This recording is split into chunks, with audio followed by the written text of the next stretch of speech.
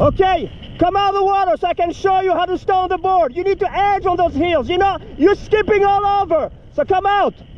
Okay, you're moving the bar too much. It's like an airplane. You're a pilot, correct? So with the airplane, do you push in and out so the plane goes, no. You gotta be smooth. You gotta push that bar away smooth and bring it to you smooth, okay? Yes. Now, let's go to the beach. Let's go. What, are you using the oxygen? No, it's windy out there. No wonder you're skipping all over the place. Okay, let's go.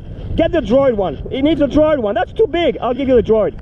Okay, this is the board you need. This board. You see how narrow and small it is? Yes. It's windy right now, so you don't need a big wide board because you won't be able to edge. So again, let's go to the beach so I can show you how to do it. But again, take this board out and try with this board. This is much narrower. It's the droid. Okay, remember, when you play, when you want to start, you got to edge that board.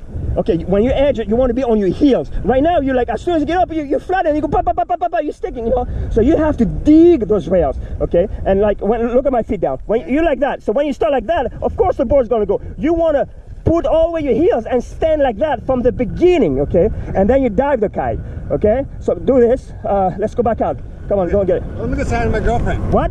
Let me say hi to my girlfriend. No, what do you think this is? No. Get back in the water. Get back in the water. Okay, guys, if you're a beginner, you want to make sure you choose the correct board out there. Now, if it's very light and it's blowing maybe, let's say 10, 11 to 15 miles an hour, then you want to use a big board. For example, this is the Oxygen, okay? The Oxygen is 135 by 47 in width. The length is not very important, but the width is very important, okay? So if it's very light there, you want to be able to plane as fast as possible and get on the move as fast. Then the big board will do that, okay? Now, if it's windy there, which is blowing maybe 15, 18, all the way up, then you want to use a smaller board, okay? So you want to use, for example, the droid. The droid is 135 by 41 centimeters, okay?